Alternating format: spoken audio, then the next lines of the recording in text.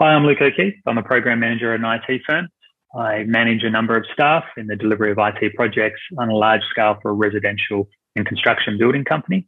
I reached out to Martin originally because I was noticing that my breathing was laboured and that out of struggling with that, I wanted to reach out and discuss with someone around what I could do about that. I do have a history of asthma, but this felt like something a little bit different. And I wanted to understand that and see what I could do practically with Martin about that.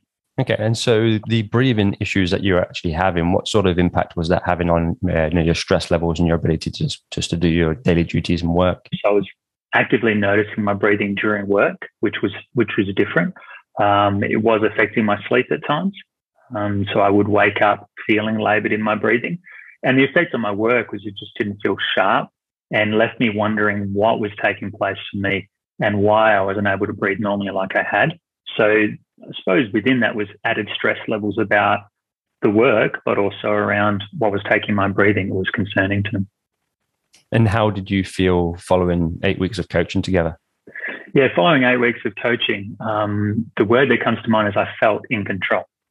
So I went from feeling out of control and confused as to what was taking place to become very present in my breathing through the prescriptions and different things we worked on.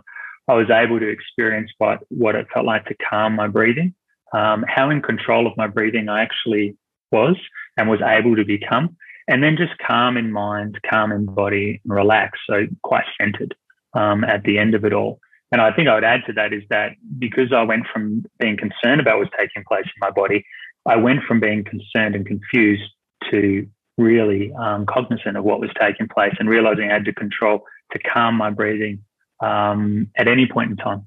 Example of that would be going into a stressful meeting. You realize, well, if I slow my breathing, I slow my mind and I slow my emotions. So it was great about how it improved my breathing, but also great in how to take control and be present throughout the day with your breathing and how that assists you in other areas of your life. I think what I directly benefited from the coaching around my breathing, but also for the way and manner in which you assist and took me through that.